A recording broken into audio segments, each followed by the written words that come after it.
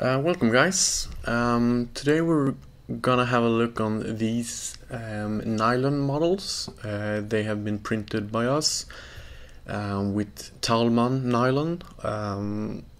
These are done with the 618 and 645. We also have T-glaze and bridge as well. So the first model here it's just a vase basically, and has a nice finish. It's very transparent. It's a normal vase.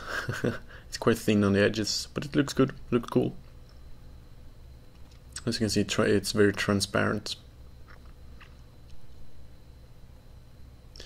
Next up, we have a glass. So I think you can actually drink from this one if you want. Maybe not hot beverages, but at least cold ones.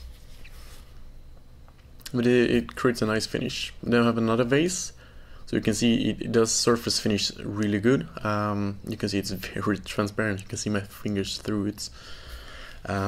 It's also quite flexible, which you might know that nylon is. It's resistant, but still quite soft. So there's just another model.